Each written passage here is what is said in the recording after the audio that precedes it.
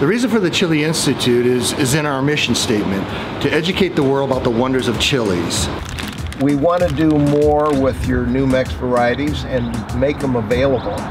You know, they should do very, very well. And they looks like they're doing excellent. Yeah, I mean, at New Mexico State University, they hired a horticulturist. His name was Fabian Garcia to help with farmers. Farmers at that time were growing mainly cotton and corn, and they wanted to start the horticultural industry.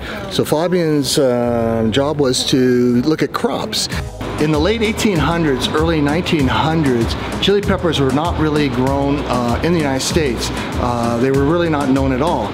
You couldn't find chili seeds, and so we supplied chili seeds. And that was the day people would write a letter, you put the seeds in an envelope, send them back.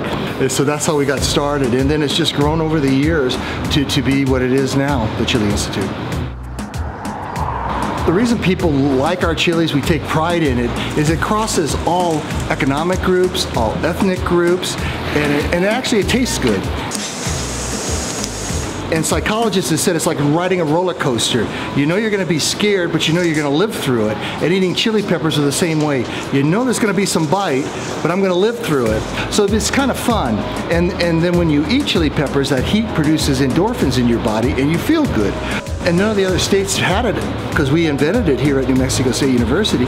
So it's something we can take pride in, that we introduce something to the whole world that everybody loves.